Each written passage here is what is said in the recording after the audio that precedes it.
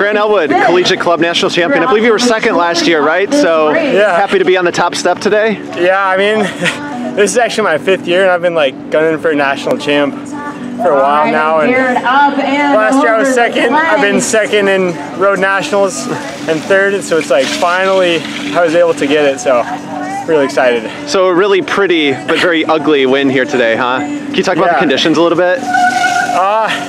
I prepared this morning and you could ride almost everything. And then it started raining and I kind of was ready for it, and it was like, okay, it's going to be a lot of running. Of course, like every uphill was too slippery to really ride, so it's just all turning into running. And my race plan was basically just to, like, it was a war of attrition, like just stay on the gas, hopefully people will fade and I like can come out with a win, and it worked out. So. I think you got your gap in the 4th lap on the back half of the lap. How did you end up getting away from Cooper? Honestly, I think most of it was that descent. I was definitely like risking it more and was just like pretty comfortable on it. So I think I opened just a little bit of a gap, and on this course, like once you realize you have to close something, it's like the end of the world. It's so hard.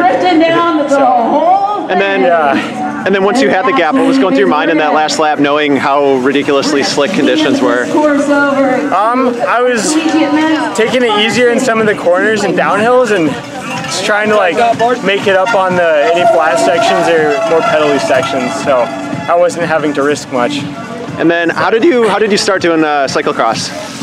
I started as like a 17-18 my 2nd year, and it was just a local team that parents were like, oh, you should try this, because I'd been racing mountain bikes, so I'm glad I started. It was really fun. Finally, obviously really muddy, but probably not much time to celebrate getting ready for Sunday. What are you expecting from that race?